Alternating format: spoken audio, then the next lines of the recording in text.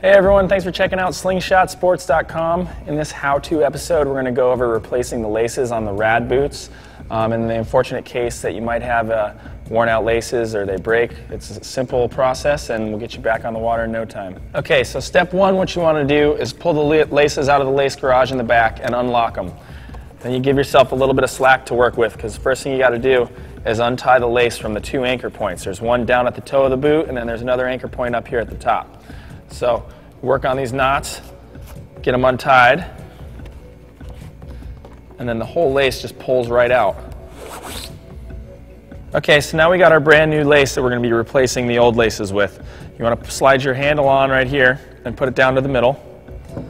And you take the two ends, and the first thing you want to do is put them through the lace locks. The upper is this inside piece, so we're going to do the upper zone first, slide it down, and then send it immediately through the hole on the left-hand side here. What that's going to do is send it down through the first loop and out the front of the boot.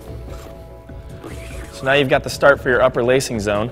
Send it right across, and it's going to feed it up to the next level.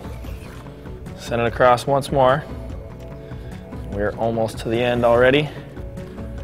Right through the last spot at the tip. There we go.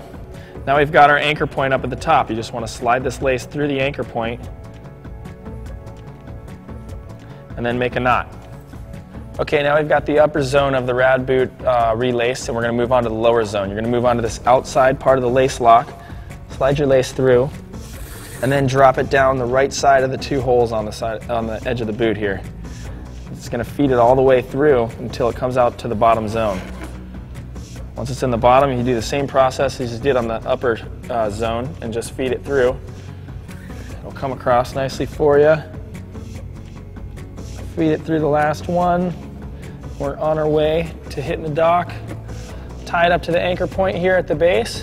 Then we can crank it tight and we're ready to ride. All right, so there you have it. A couple easy steps and you got your laces replaced on the 2011 R.A.D boots. You're back on the water and ready to ride.